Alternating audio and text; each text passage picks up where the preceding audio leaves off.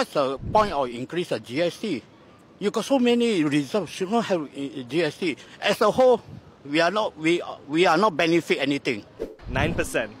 That's what's been on everyone's lips these days, as the GST in Singapore has raised from 8% just last year. Some establishments have taken this opportunity to raise their prices by almost 10% from 1st Jan. With that said, we're asking Singaporeans how they are planning to cope with the rising costs and how they're saving their hard-earned money. Some people spend and they save, whatever is left over, but I think I save first, then I spend whatever that's left. I bought my own, planned my own insurance cause I'm an agent.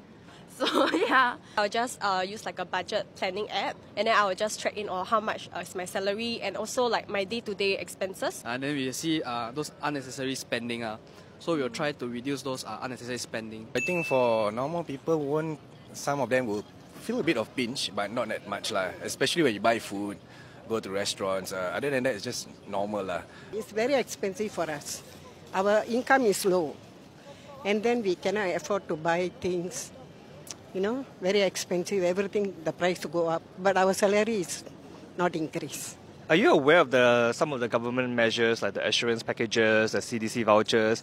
Do you feel like it has helped you cope with the high cost of living? To me, it's just an offset to help Singaporeans to maintain lifestyle, or maybe they can pamper themselves, but not to overspend.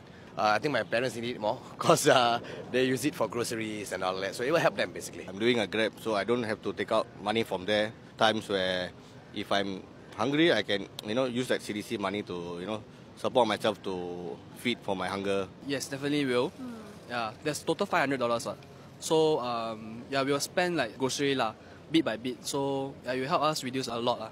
Just work harder for yourself, get more money for yourself, and I don't think you have anything to complain about the government, honestly. I think there could have been more financial literacy courses, in terms of allowing people to understand their finance, as well as how they are able to cut their expenses as well as their budget. So far, the government has done enough, I would say, because at the end of the day, it's up to an individual to go and decide what they want to do with their own finances.